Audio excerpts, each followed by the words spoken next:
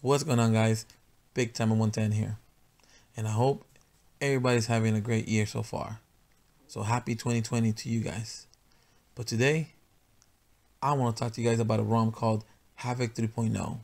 Now this is the 12/21/2019 update, which it seems to be the latest.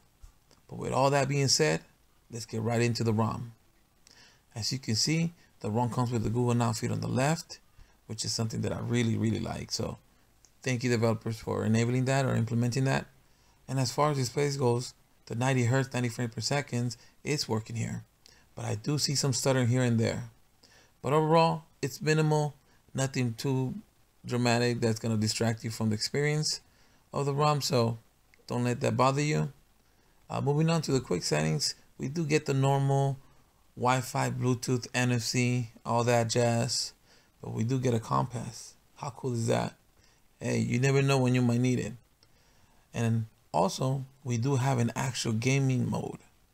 And these are the options. You can block the notifications, disable automatic brightness. You do get the option to silence the ringer, put it on vibrate, or simply do not disturb, which is cool because you don't want to get disturbed while gaming. Now, gaming mode has also the indication to turn off the toast or any notifications so they won't interrupt your gameplay.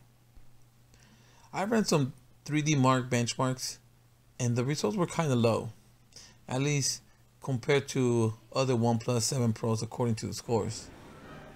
Now, while gaming, I didn't see any difference. It felt the same as like always, so forget those scores.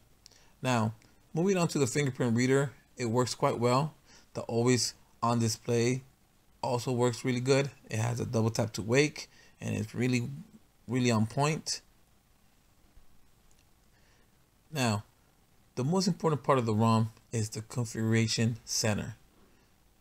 Now, we're going to check out some of the features available there. We're not going to go through all the features because you guys seen them before, so we'll go through some. If we go through status bar, you could choose whatever you want. The brightness control, double tap to sleep on the status bar is there too, so you get the option to always show, like always on or always on while charging, or only when you get a notification. You also get the double tap, so you could also have it pick when you pick up the phone or when you just wave your hand at it. If you go under buttons, we do get the power button options here. You could disable, turn on the torch, so you can use it as a flashlight when you long press the power button. Under gestures though, you get the option to get the pill, like the pixel.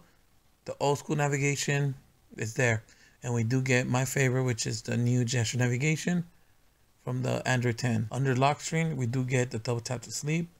You could also turn on the media art or turn it off, and you could adjust the blur level.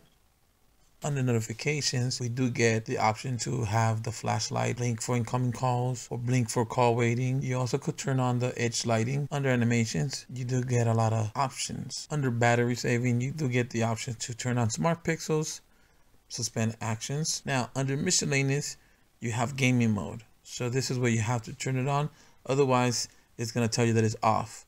You also get wake up on charge, charging animation, and the option for a screenshot type, like full, Now, if we talk about the battery, warp charging works, Bluetooth streaming works. For whatever reason, some people told me that I sounded a little low in calls while using the Bluetooth. Now, the camera that comes pre-installed works as well. If you flip through the camera icon, you can use all the cameras. But after switching to all three, sometimes you get an error and it'll force close. If that happens, just go into the settings and force close the app. Now, as far as battery goes, for me, it hasn't been that good nor bad, but it's been okay.